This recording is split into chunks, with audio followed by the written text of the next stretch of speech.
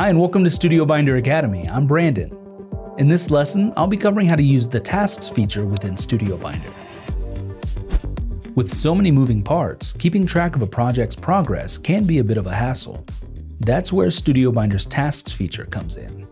Within every project is a Tasks page, which can be found by hovering your cursor over the Plan option here in the navigation sidebar and selecting Tasks in the pop-out menu. The Tasks page is where any tasks that have been created in the project will aggregate and gives you a bird's eye view of their progress.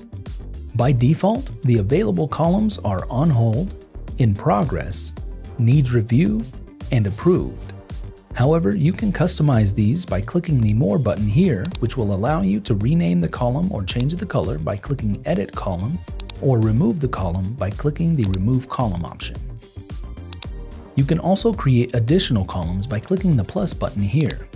This can be helpful if you want to create a column for someone so you can quickly see all of the tasks they are responsible for in that column.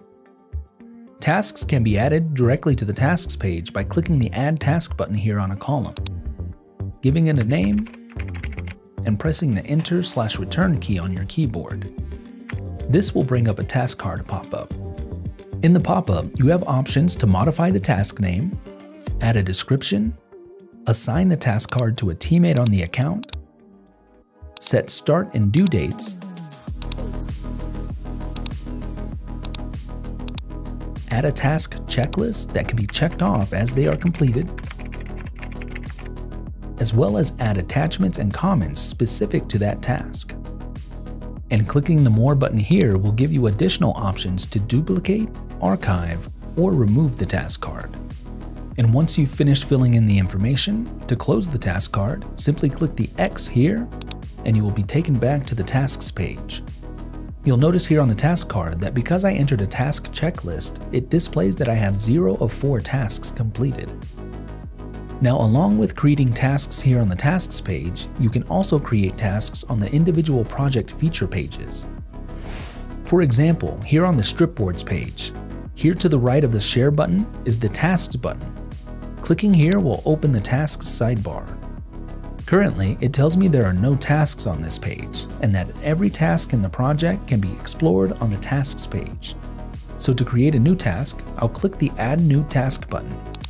And just like on the Tasks page, I'll enter a name and press the Enter/Return key on my keyboard. In the task card pop-up, I'm given the same options as before to add a description, assign the task card to a teammate, set start and due dates, create a task checklist, add attachments, or comments.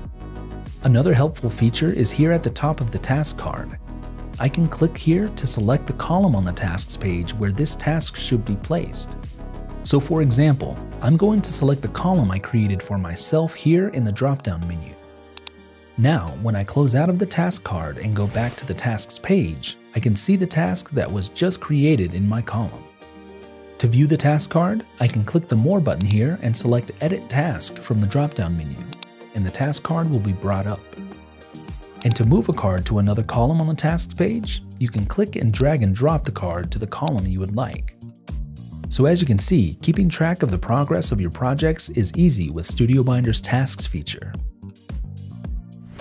Well, that's going to do it for this lesson. I hope this has been helpful. To stay up to date with new lessons, be sure to like and subscribe to be notified when new lessons are added. I'm Brandon with StudioBinder Academy. Thank you for watching, and we'll see you in the next one.